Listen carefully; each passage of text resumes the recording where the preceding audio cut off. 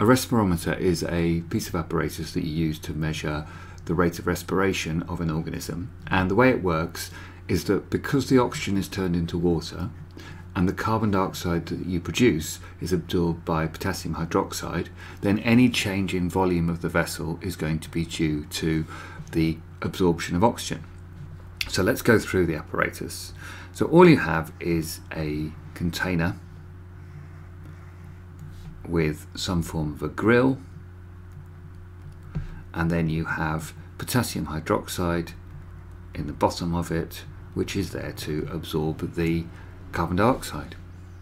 You have your respiring organism. Now this may be a mung bean or it may be a maggot, but it's respiring through aerobic respiration, or respiring, and it's producing carbon dioxide. The carbon dioxide that it produces is being absorbed by the solar line. Now remember, the respiring organism is also absorbing oxygen, and it's converting that oxygen into water. So if we put a lid on this, and then we put a manometer, a U-tube manometer, and we put fluid in the manometer,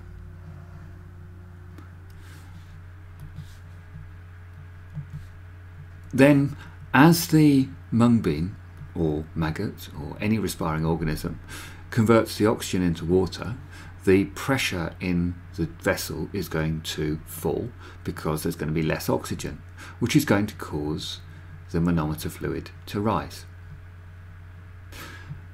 If you do that over a set period of time, you can calculate rate, which is consumption of oxygen per unit time, and then if you weigh the mung bean, you can, or the maggot, you can measure the rate of respiration per unit mass per unit time.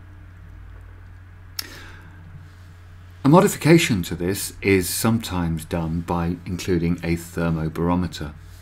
A Thermo Barometer is exactly the same apparatus, but on the other side of the manometer. And the purpose of this is to balance any changes in pressure which are not due to the respiration of the organism. So again, you have potassium hydroxide, but you replace the respiring organism with an inert substance of equal mass and equal volume.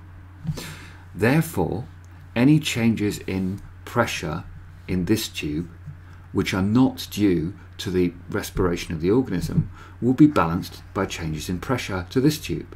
So if the temperature of the room rises and the temperature of this vessel rises, then the air will push down this way.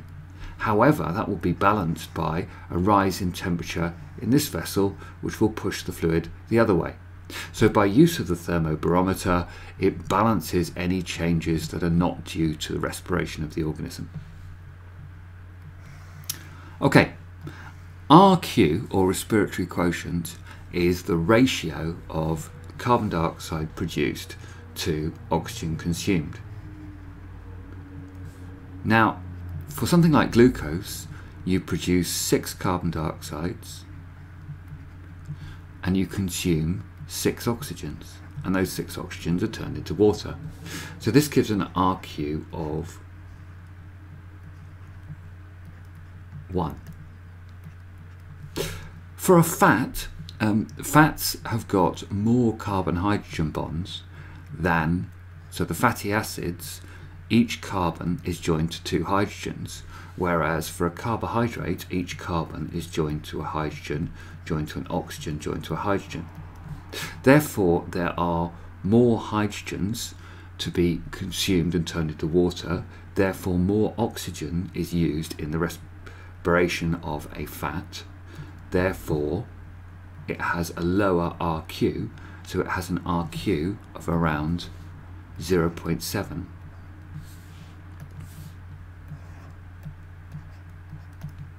Because more oxygen is consumed for the carbon dioxide that is produced. Now proteins vary because of the respiration of a protein involves the deamination of the amine group, and the amine group is then turned into urea in the liver.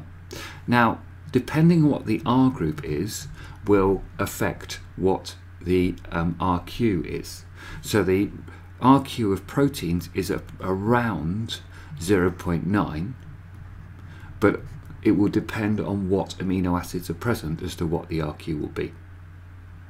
Okay, thank you for listening, and I hope you subscribe.